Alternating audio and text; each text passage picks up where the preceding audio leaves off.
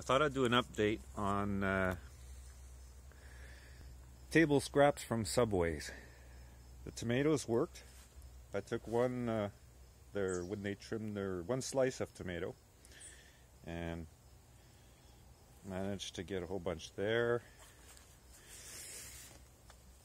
I have more here, and they make really nice big tomatoes, except they're still all green.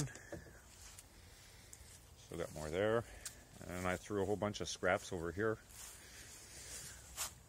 And I even have cherry tomatoes from last year that I buried the leftovers at the end of the fall.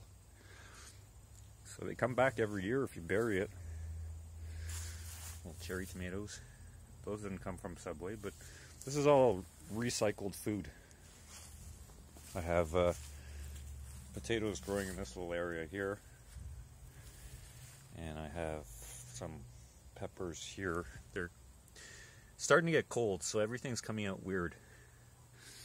And I guess this would be like wild garlic or something like that.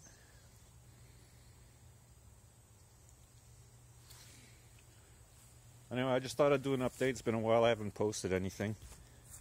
Now I'm just waiting for them to turn red. This is one of them. This one seems to be starting slowly. If it doesn't go faster, I'm going to have to take them out, bring them inside, and let them, because if they're going to freeze and crack. Anyway, thanks for watching.